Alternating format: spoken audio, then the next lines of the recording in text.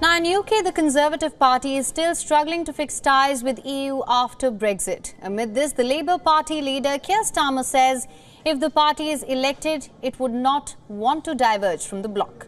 Starmer was speaking at an event in Canada. He said that most of the problems since Brexit were caused because the UK wants to diverge and do different things. Last week, Starmer outlined a number of things in which he explained how a future UK-EU relationship should look like.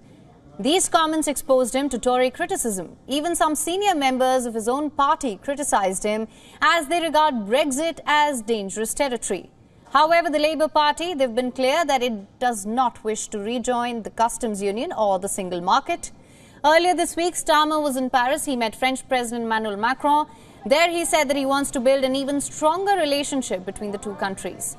Meanwhile, the Liberal Democrat leader, Ed Davey, says rejoining the European Union is off the table. Davey claims that most of the people are not talking about Europe, and that's why their annual conference is going to focus on issues like health and housing. The UK is gearing up for the general election. Parties are ready to host their annual conferences. In a final bid to lure voters, the Labour Party is already leading the opinion polls. And given that Labour has begun the Brexit conversation again, it leaves us with few questions as to how this is going to impact the Conservative Party. And will the British voter choose European issues above domestic problems? WION is now available in your country. Download the app now. Get all the news on the move.